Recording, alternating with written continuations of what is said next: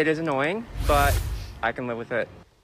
He's talking about wearing masks again at the gym. Starting today, masks are back in all public indoor spaces in Oregon. It's all part of the governor's announcement this week as COVID-19 cases and hospitalizations rise across the state.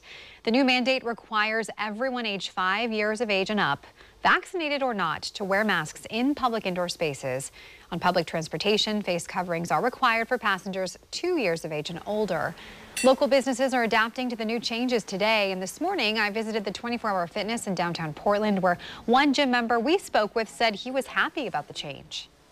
I think it was really nice to be without a mask for a while and just feel kind of free and able to breathe, but ultimately I think this is with cases going up, with people getting sick, I just know some people of mine who are in my circle who have been exposed, and it's been scary. So I think this is all to protect one another, and I think it's really important that we do that.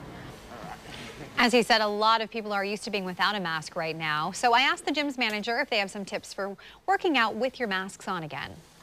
From the feedback of our members and personal experience, that the medical grade masks are easier to breathe in, and really it just comes down to listening to your body. Don't overexert yourself, especially with the mask coming back on after several months of them not being on at all. And so you have to get used to breathing differently with that face covering.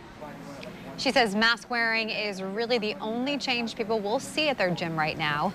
As for the governor's announcement, she is also requiring all state employees to be fully vaccinated by October 18th, or 6 weeks after the COVID-19 vaccine gets full FDA approval, whichever date is later.